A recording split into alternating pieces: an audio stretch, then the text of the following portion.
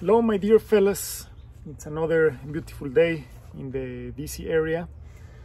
Today we're going to go over how to drain the water from your pipes. I'm going over a long trip over the weekend, supposed to freeze, so I want to make sure the pipes in this baby are not gonna burst with ice. So we're gonna drain them by using an air compressor, a hose and an adapter, and run that through the hose line, and that's gonna push all the water out of all the pipes, all the water pipes in this beautiful baby.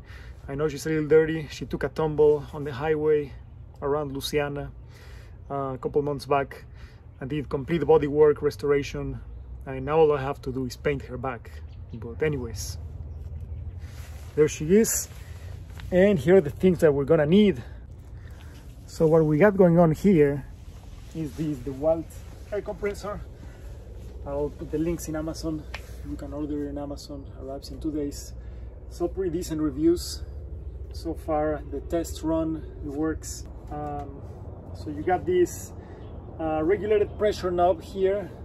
You know, it allows you to regulate the maximum pressure, which is shown on the regulated pressure display area, and then on the tank pressure area it's going to show you how much pressure is building up in the tank.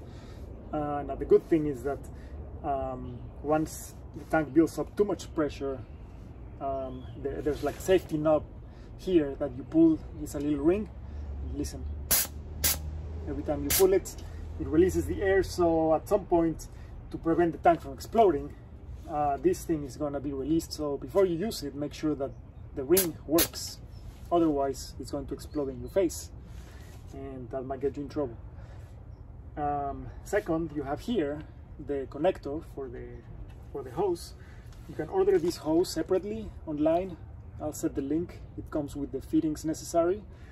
And for the trailer, you actually, to connect to the water hose, you know, you're gonna use this little piece that comes with the hose, with what they call a male adapter, giggity, and you're gonna screw it on tightly here using 2 wrench tools. Boom. And you're gonna screw it to this end.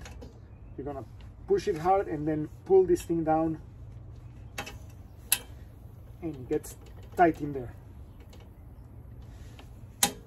As easy as that. The other end, the hose also comes with one of these adapters. It's basically the same thing that's attached to here for the other end. And for the hose, you have to order separately this thing. There's the link as well in the description. It's a special adapter for the hose.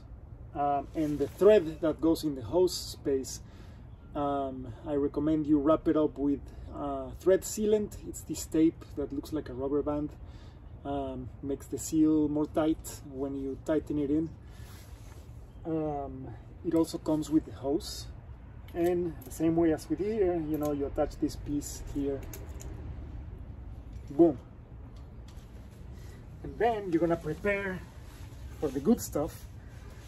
Now make sure you open up all your water inside, so that when you start pushing the air, everything starts going out from all the faucets and the shower and whatnot. So let's tighten this thing.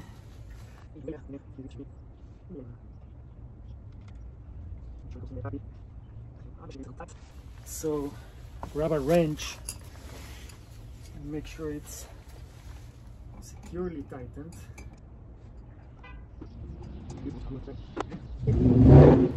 Make sure there's nothing in between. Like for example, I usually keep this regulator thing on the hose, but I took it out so it can be connected directly to the water line. And then, you know, you're gonna connect this. But first, let's take a look at this thing. You know, let's give it a little test. You know, when you turn it on with a switch on the side, you can see the pressure starts to build. Make sure you adjust this until it stays no more than 40. It has to be no more than 40. On the regular pressure, this will continue to build, but once you start pushing the air out, it's gonna stay at 40. Turn it off. You know, you can always release the pressure by pulling that ring. That's basically how it works.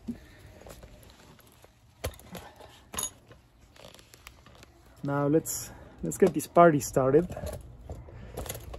I'm gonna run this thing and then go inside the trailer as the water is being pushed in, and hopefully it works. It's the first time I do it.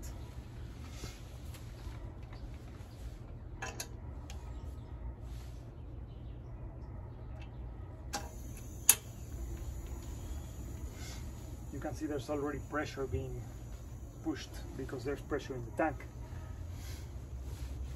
All right, we're all connected and ready to party.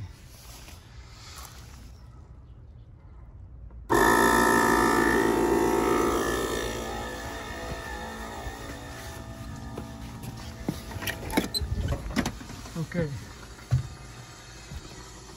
so you can hear some noises. So air is coming out, these things are open.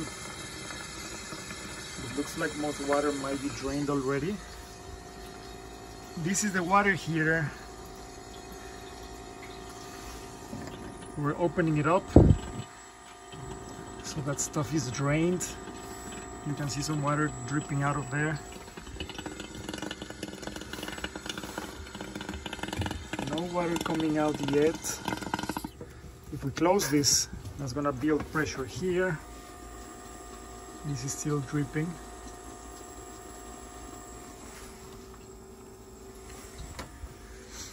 And then, you know, we have the shower. We're gonna open this up. Okay, so that concludes the session today. As you can tell, we pushed air using this air compressor through the water line. We went inside, and it turns out that it expels the water better when you do one utility at a time. So first, you know, close all the lines and just open one of them. Let all the pressure go through that one. For example, in this case, you know, I close the shower knobs and also the sink knobs, and let all the water go out through the water heater. Then you close the water heater, let all the water go through the sink.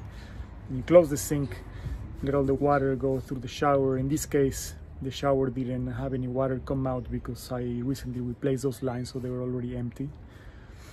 And it seems like it worked like a charm. A lot of water came out of the sink and some water came out of the water heater, even though like I said, replaced several lines, including one of the sink lines and both of the shower lines.